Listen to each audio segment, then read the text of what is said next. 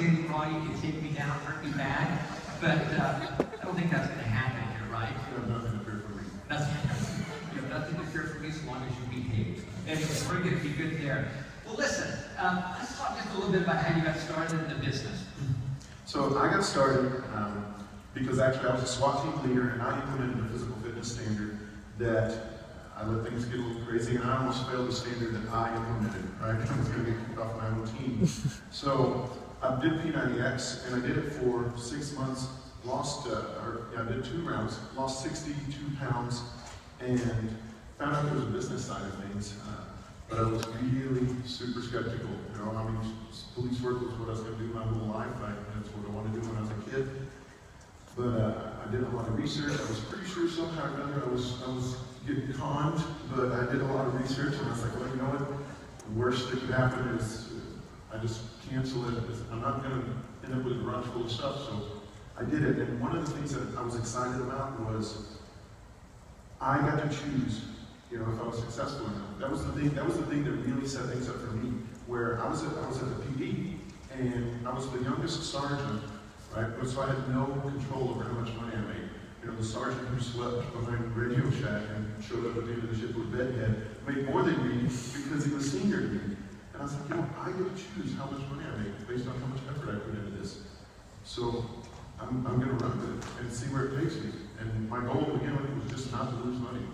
And my goals changed substantially as time went through. Yeah, so kind of, it'd be fun to break that story down a little bit, but usually there's kind of like the 2 sides to the story. There's the side that the husband tells, and then there's the true side to the story, right? You know, the wife will tell. At least that's how it works in my household. Is there another side to the story, or as you were watching this unfold, what was going through your mind? Well, Chris is very gung-ho. I mean, Chris tells me he's going to do something, he's going to do it, even though, you know, without permission? I mean, he kind of asked for permission, but he's going to do it anyway. And all I said was, okay, just as long as you don't involve me with what you're doing.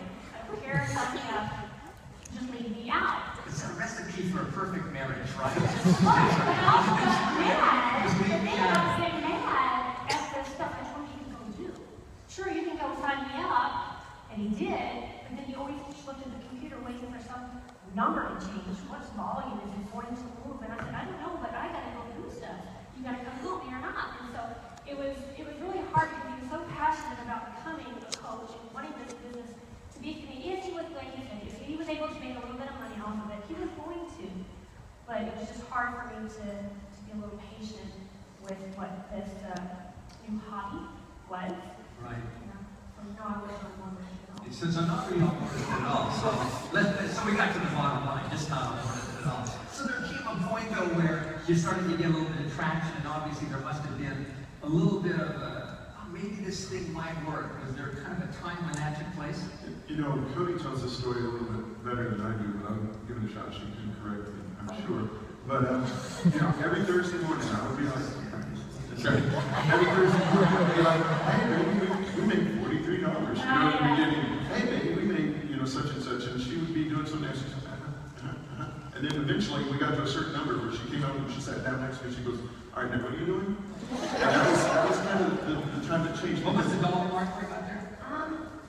All right, maybe a couple hundred. But the first time I was at the kitchen, he said we made $42 something, and I said, big deal, $42. But then I thought, well, you know, that's gas in the car, that's, you know, groceries, that's, you know, and then I just started to come to work, and that's, hey, you know, what are you doing here? Maybe I can help you out. Because it was one of those things where I got to, you can't join them kind of thing.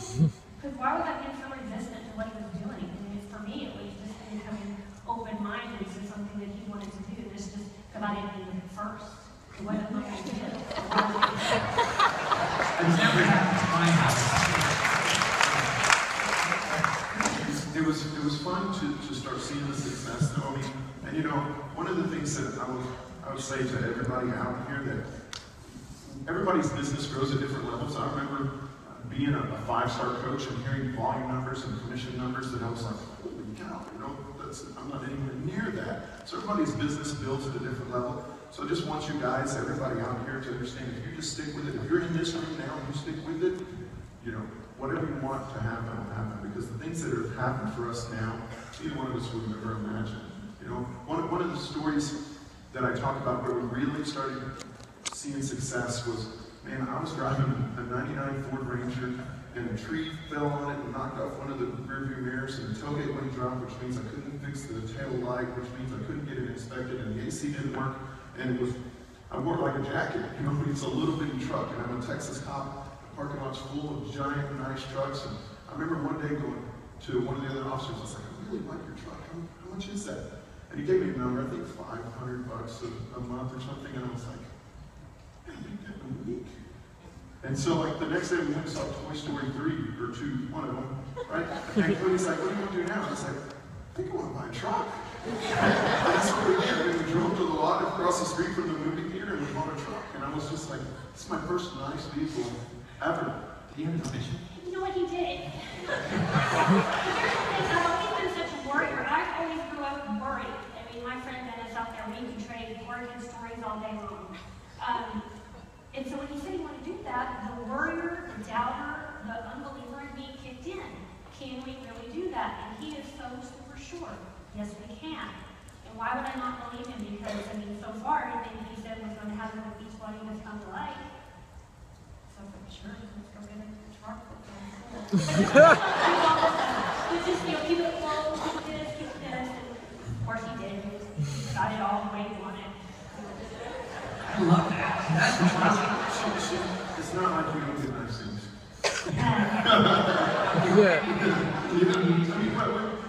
One of the things, I mean, I'll tell you what, one of our closest moments as a couple, and for me at least, was when we got married, and before that, I knew that going to Disney was a big deal for her, right? That was on her bucket list, but just really seemed like something that we weren't ever going to be able to do. And the first time we went to Disney, this was pre-Beachbody, right? So it was all on credit, right? And but we went and I remember we walked out on Main Street. You know, we came on Main Street right as the parade was coming, and you know, she starts crying a little bit, and you know, I'm a sentimental guy too, and I was like, wow, it's pretty cool that we're able to do this together, and we put it all on credit. Maybe we come back 5 years later. But now, you know, with Beachbody, you know, we spend a decent amount of time at Disney with our family too. I mean, it's just things that we had never thought that we would be able to do. You know? Yeah, Cody, you had we talked a little bit backstage about your highlight as a career. Did you want to talk to any of those? You know, I can look at those pictures and it just seems so surreal that that's our lives. It's everything in front of the beautiful home. It's a really not that. nice truck. It's not that. I mean, I look at pictures going way back when. I'm wearing my freaking shirt, I'm wearing a Western soccer, don't do that. He is actually on a break where he took his hour, went further than he was supposed to come watch the kids play, and then he went back. So see, these pictures are kind of cool from where we thought Beachbody would start and to this moment right now. It's pretty cool. I mean, that house, I mean, there's that truck. I mean, the house wasn't bad.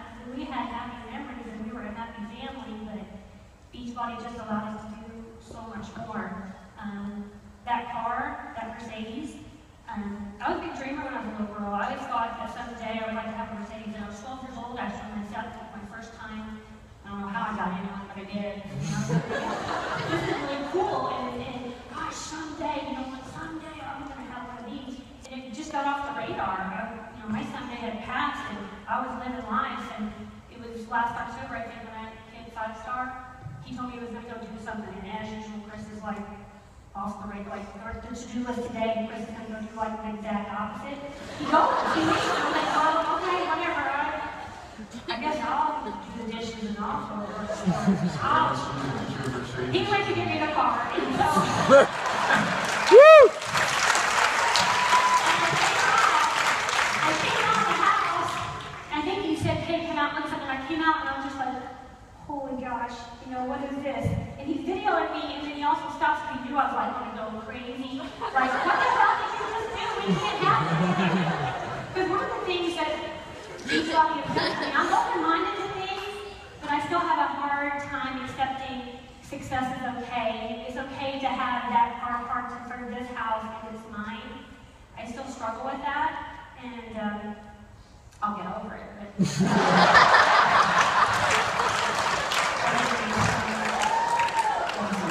But I can just listen to you go on. I mean, I guess the story is if these two can do it, anybody can do it, right?